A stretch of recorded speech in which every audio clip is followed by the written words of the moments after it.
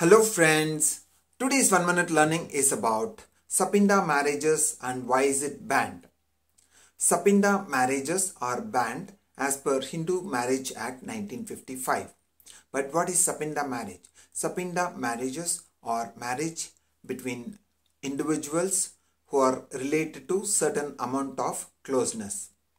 An individual cannot marry for 3 generations on mother's side from the line of ascent, and on father's side they cannot marry for 5 generations.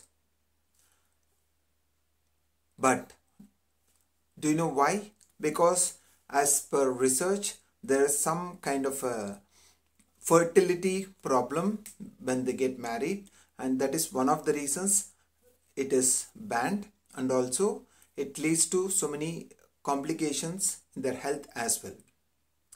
In case of any violations, they are subjected to a fine of 1000 rupees or an imprisonment of 1 month, or it can be both as well as per the act. Thank you for watching. Do not forget to class, comment about this video in YouTube channel, click on the like button if you have liked it, and put to use. Know more about Sapinda marriages. Share this information with your family and friends. Subscribe to our channel Learn in a Minute for more useful and important content. Click on the bell icon and select option all to not miss any updates from our channel. Thank you.